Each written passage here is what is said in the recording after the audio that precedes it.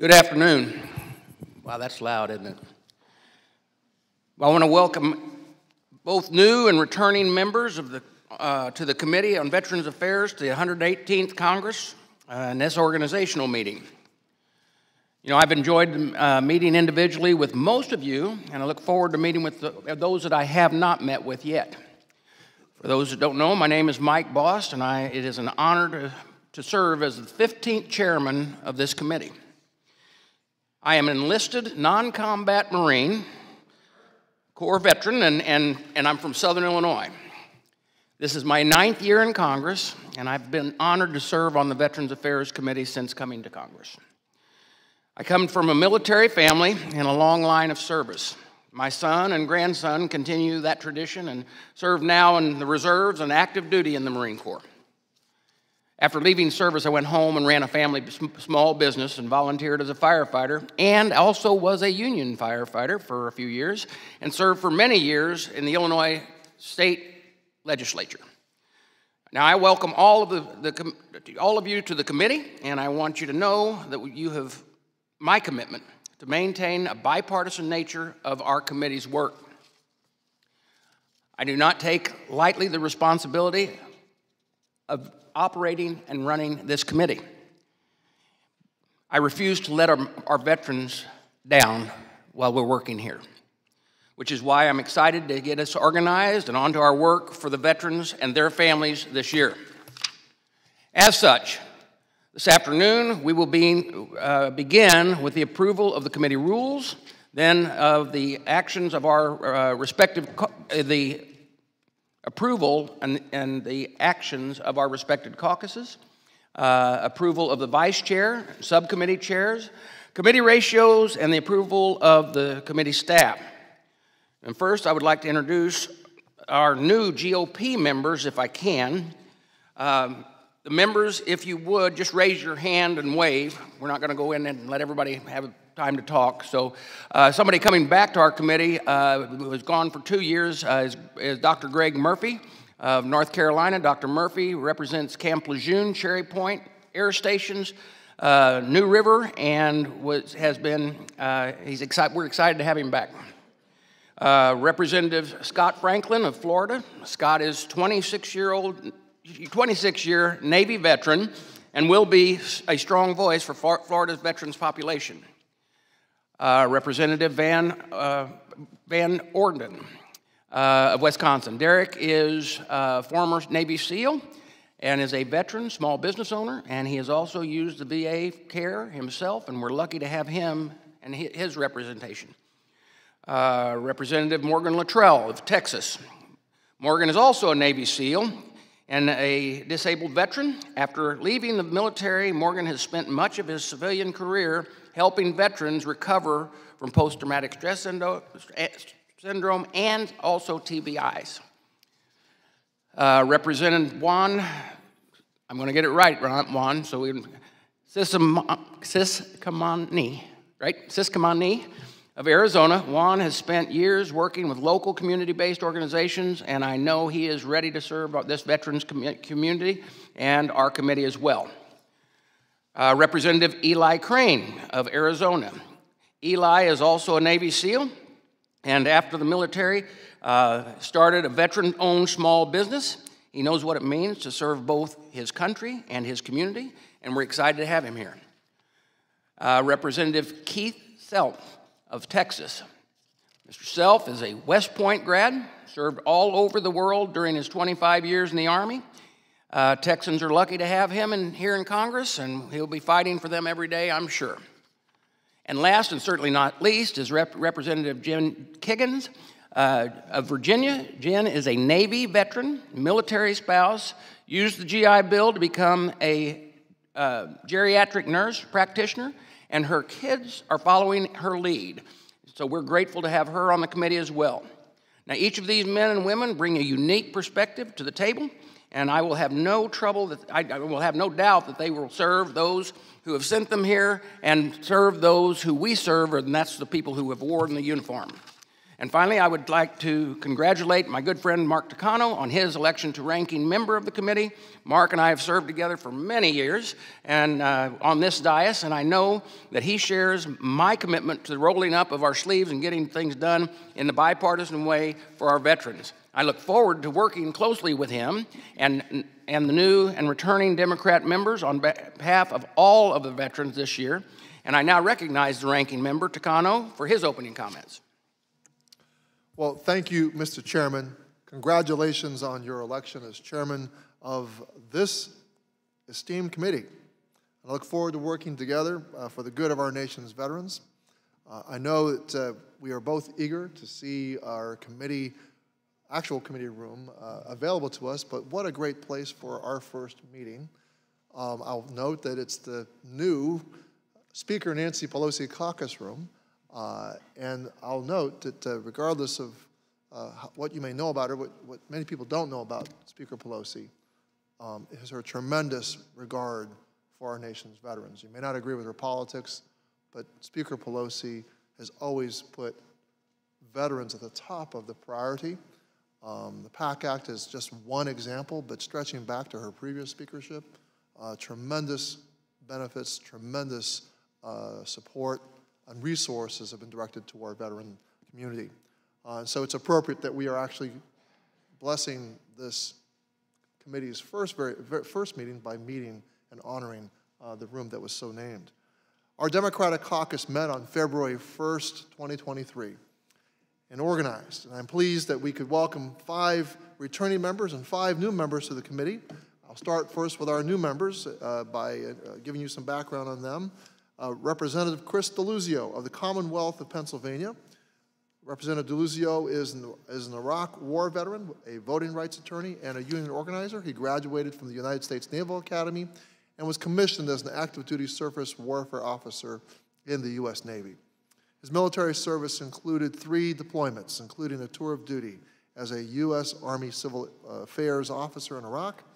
Representative Deluzio has also been elected by his Democratic colleagues to serve as vice-ranking member, a role that he will serve well. Representative Morgan McGarvey of Kentucky previously served a decade in the Kentucky State Senate, including 4 years as a Democratic leader. In that role, he promoted the needs of Kentucky's working families and focused on issues of public education, organized labor, and reproductive rights. During his tenure in the Kentucky State Senate, Representative McGarvey wrote and passed 18 bills into law. Representative Delia Ramirez of Illinois is a daughter of working-class Guatemalan immigrants. Representative Ramirez is an accomplished legislator, social services director, and community leader. As a state representative, Representative Ramirez was instrumental in successfully passing legislation expanding Medicaid coverage to senior citizens regardless of immigration status.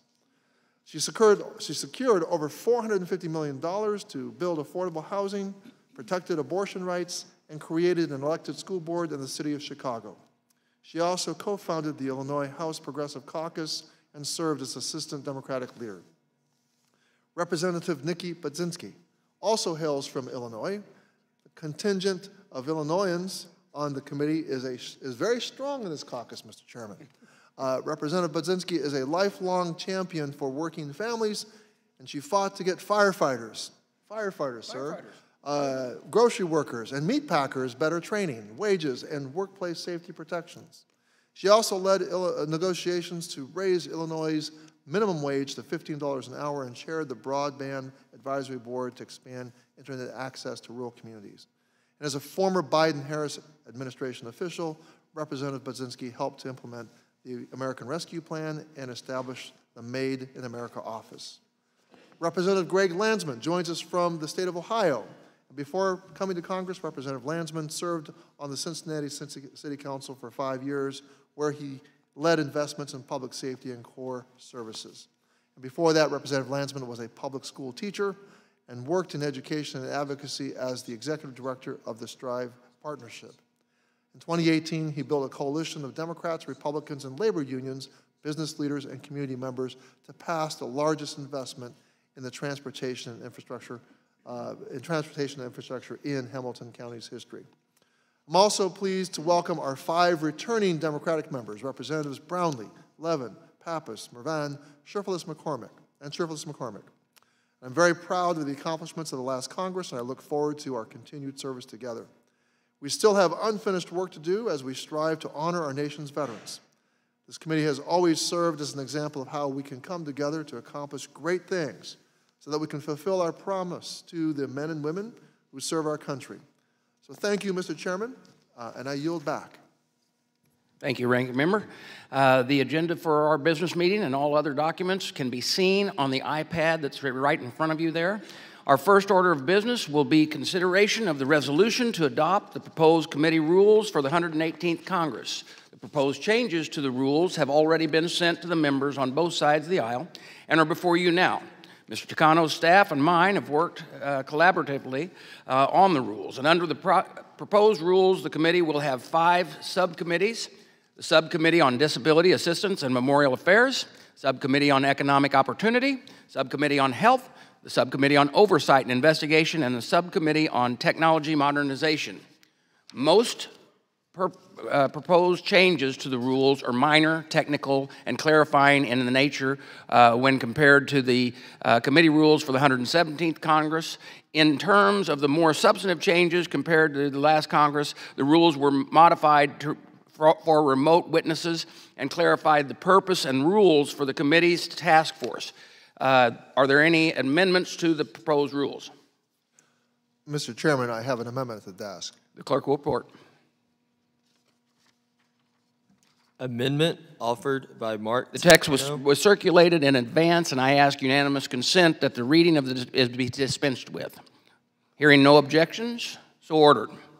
The ranking member is now recognized for 5 minutes to support his amendment. Mr. Chairman, I just want to give you an opportunity to just have staff explain the absence of these monitors. My understanding is they weren't charged up or something. Is that right? Okay, so when in my script I said it was in front of you, and the monitors, they were actually paper. Except for just down here. Just except for down here. They're not, because many of the iPads were not charged. Because, you know, our computers make our lives easier, so. Thank you. No, we weren't, I wasn't trying. No, it's fine, it's fine. Some of our members arrived late and they just didn't see the. And I didn't realize they weren't there. So. Yeah, great. So, with that, you're recognized to present my amendment. Present your amendment. Well, thank you, Mr. Chairman. This committee has spent the last 4 years prioritizing efforts to open up Washington, D.C. to veterans and stakeholders from every community in the United States. Congress is often seen as an elitist institution, one catering to those who can afford expensive lobbyists. But for all the negatives of the pandemic, this committee was forced to modernize. We held the first virtual bipartisan proceeding in the history of Congress. We allowed witnesses to participate from their workplaces, homes, and the areas where they deliver services for veterans. In fact, we had over 400 witnesses participate remotely between April 2020 and December 2022.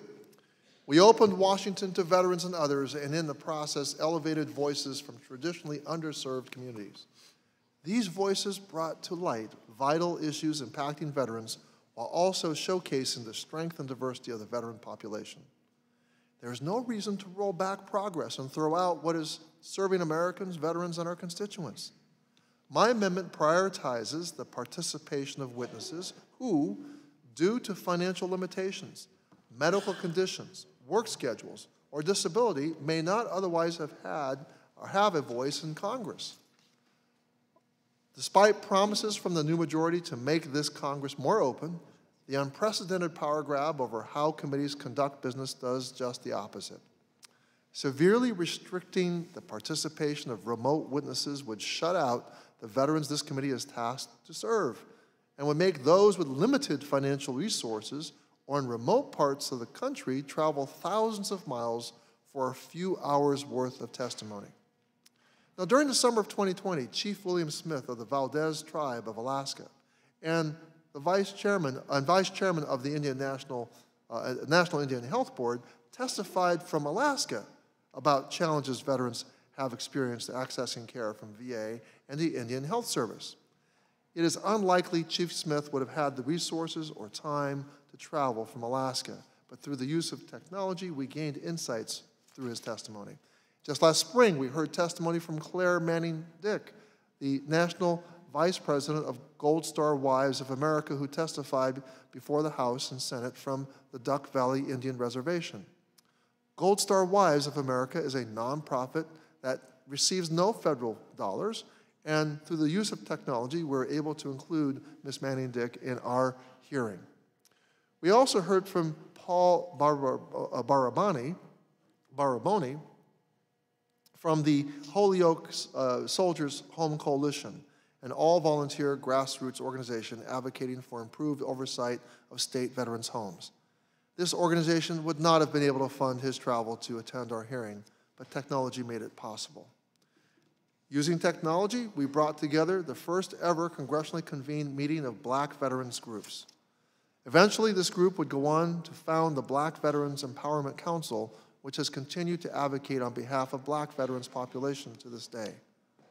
I hope few people in this room would argue against the value these witnesses brought to our work. But with the rules before us today, it is extremely unlikely we would hear from voices like theirs again. This flexibility was not a tool utilized only by the Democratic majority.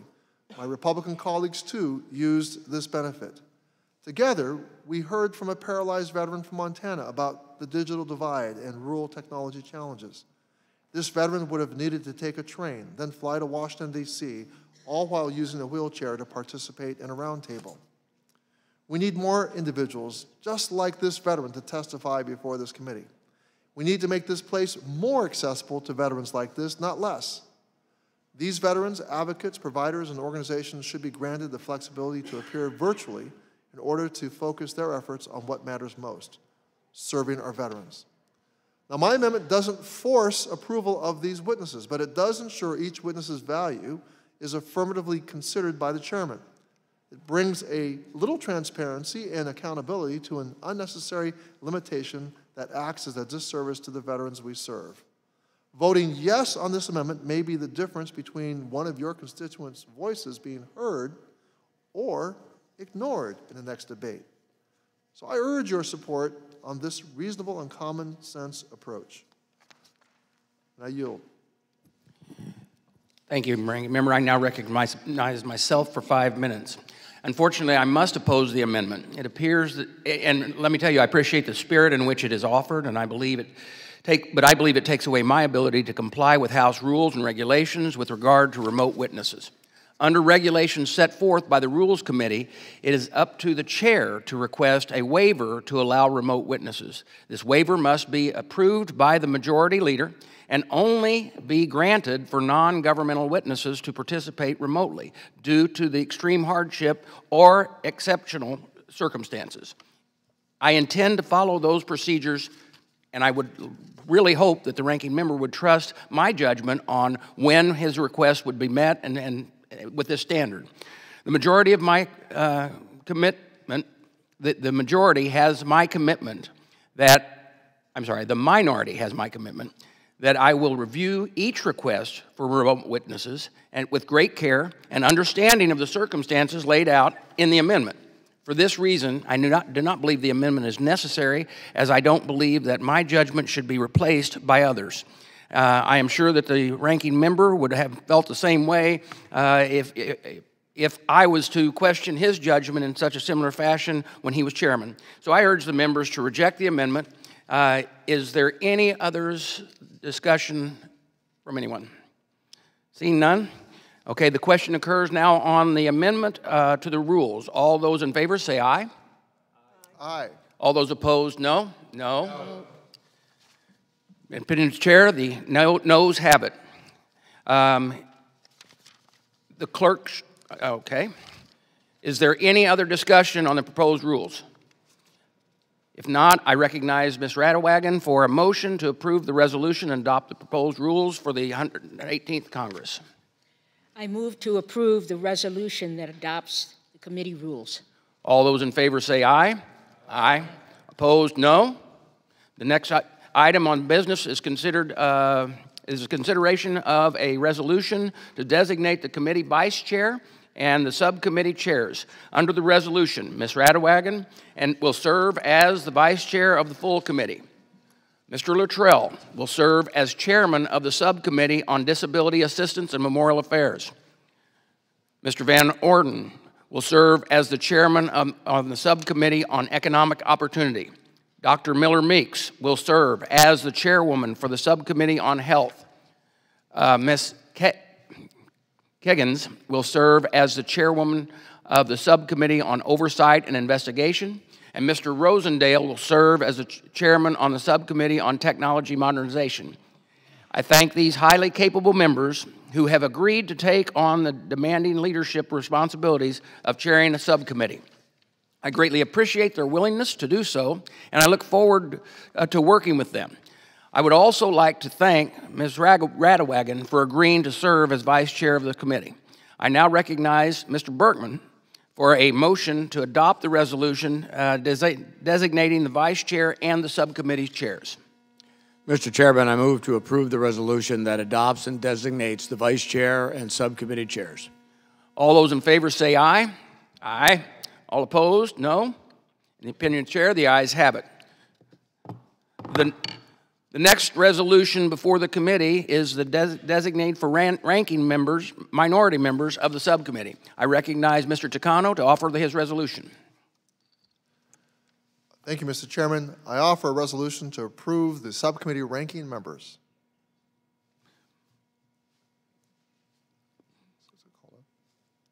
I now recognize Mr. Deluzio. I want to say this correctly. Say it for me one time. Deluzio, Mr. Chairman. Deluzio, okay. For a motion to adopt the resolution designated the ranking members, minority members, ranking minority members. Thank you, Mr. Chairman. I move that the committee adopt the resolution offered by Ranking Member Takano, designating the Democratic ranking members of the standing subcommittees. All those in favor say aye. Aye. Aye. All those opposed, nay. Opinion of the chair, the ayes have it. Our next resolution is for considering designatees for the majority members of the subcommittee. The list is before the members, some in paper and some on your laptops there. I now recognize Ms. Radewagen for a motion to adopt the resolution designating the majority members of the subcommittees. Mr. Chairman, I move to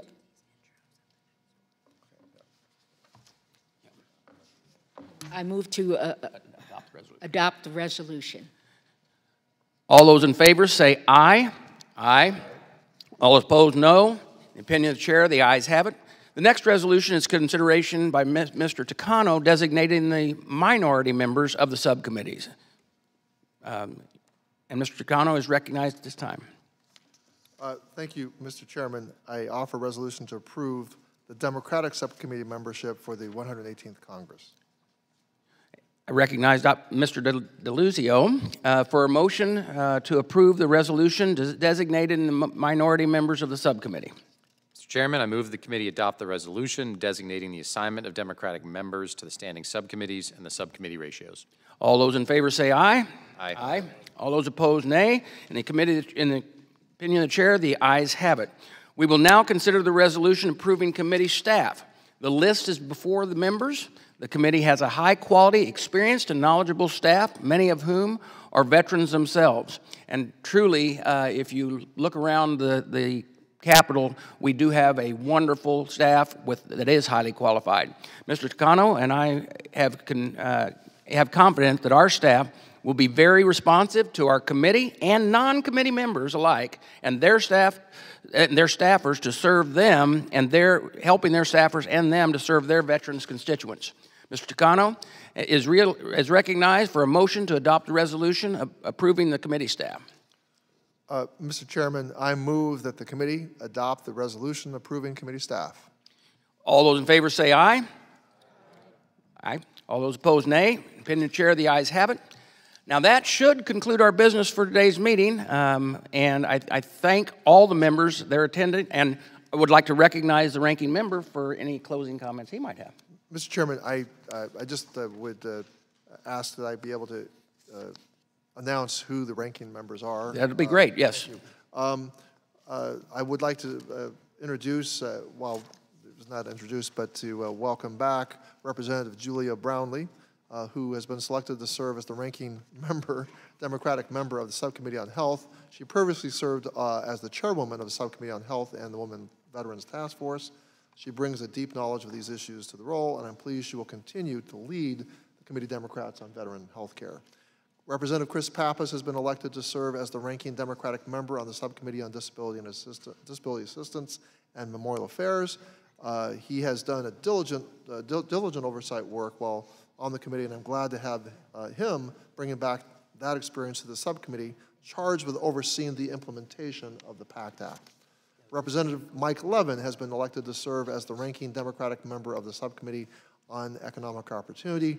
Mr. Levin has done remarkable work on the Economic Opportunity Subcommittee over the last 2 Congresses, and I look forward to his continued excellence in this space.